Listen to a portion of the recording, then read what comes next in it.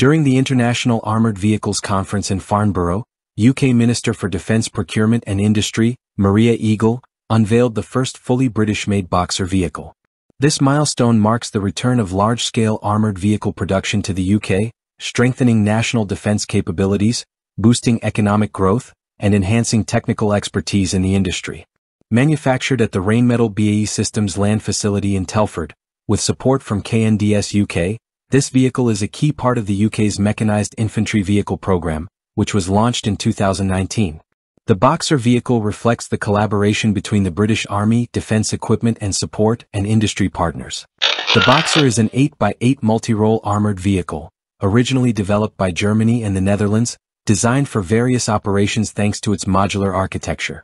With advanced protection against ballistic threats, mines and improvised explosive devices, the vehicle is powered by a 530 kW MTU diesel engine and an automatic Allison transmission, reaching a top speed of 103 km per hour and a range of 1,000 km. Its adaptable design supports roles such as troop transport, command vehicle, ambulance, and a platform for a 120 mm mortar. What makes the UK Boxer unique is the localization of production. Approximately 75% of its components are sourced domestically, reinforcing Britain's industrial sovereignty and supporting a resilient supply chain. This approach has also created over 1,000 highly skilled jobs in engineering and assembly.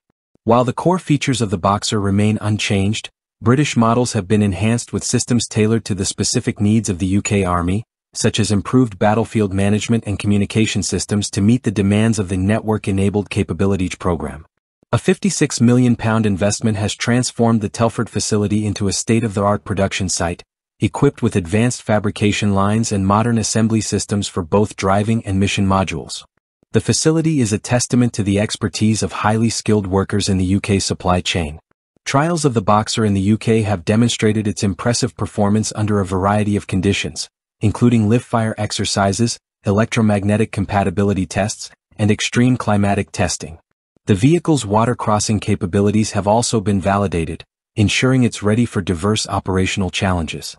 The Boxer program has not only strengthened the UK's defence capabilities but also delivered substantial economic benefits, creating over 1,000 skilled jobs and engaging more than 100 UK-based suppliers.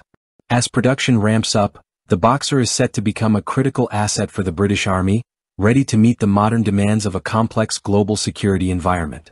This is more than just a victory for the UK's defence industry, it's a major step towards a self-reliant and resilient future.